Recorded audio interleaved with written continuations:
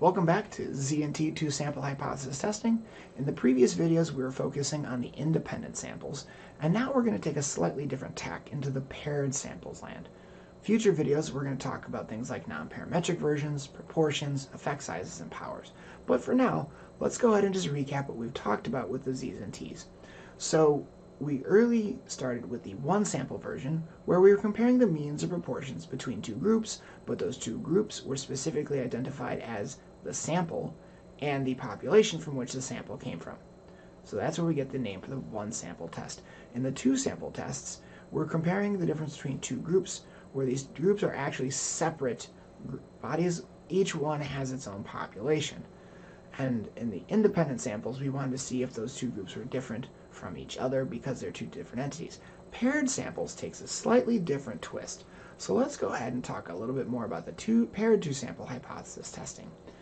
And in the paired sample, what we're saying here is that we have the same sort of group, and it's being measured twice.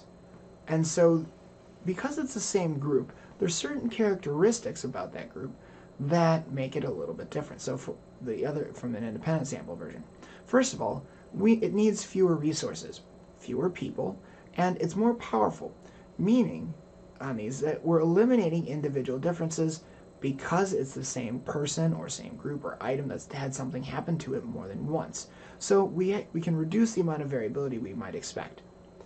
So another thing that we're doing with this is the idea that these pairs are correlated to each other. Think about it this way. If you go ahead and at the beginning of the term start and take a pre-knowledge check exam, and at the end of a semester you take a post-knowledge check exam, you're the same person that took the exam before and after, and there's going to be certain characteristics about you that are going to be the same. What other classes you're taking, background knowledge you've had coming into the course, estimated amounts of learning. There's all sorts of things that can go into it that says these are unique to you, and they're not going to change as much between the pre and the post. So we can eliminate some of the variation, which makes this test more powerful for finding results. Now, instead of comparing two samples on one independent variable, such as looking at men and women and how much time they spend on social media each week, we could look at it as one sample that's getting compared on two variables. That's where that two variable stuff is still kicking in. So instead of looking at men and women separately, we could look at men and women together and then see how was their social media use per week before we had some sort of treatment, and how's their social media use looking after we have some sort of treatment. And so the assuming is that there's no difference from the independent samples except when it comes to calculating the denominator of your t ratio and the degrees of freedom. So let's go ahead and start with some of the assumptions: that the distribution of these are normal, that your samples are dependent. Before they're independent, you would say that two sample groups aren't influencing each other. Here we're saying that's okay, and it's expected. Paired samples have identify itself as sort of a pre and a post, and so there is a dependency between them. And that the observations between this group, though, are independent.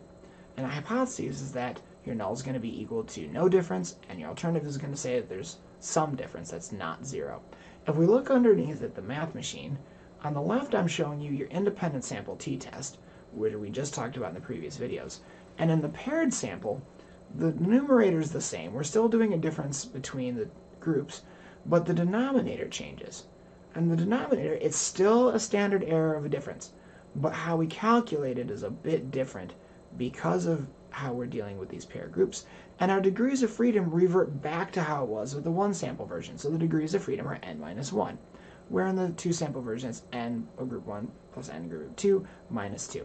Note, we really only have that one group in the paired sample test, which is why we use the n minus 1.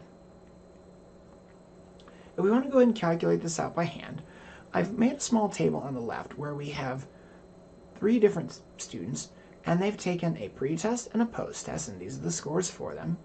And then I have a column for the differences between those, and I've made another column for differences squared that's going to help us figure out how we get our values by hand.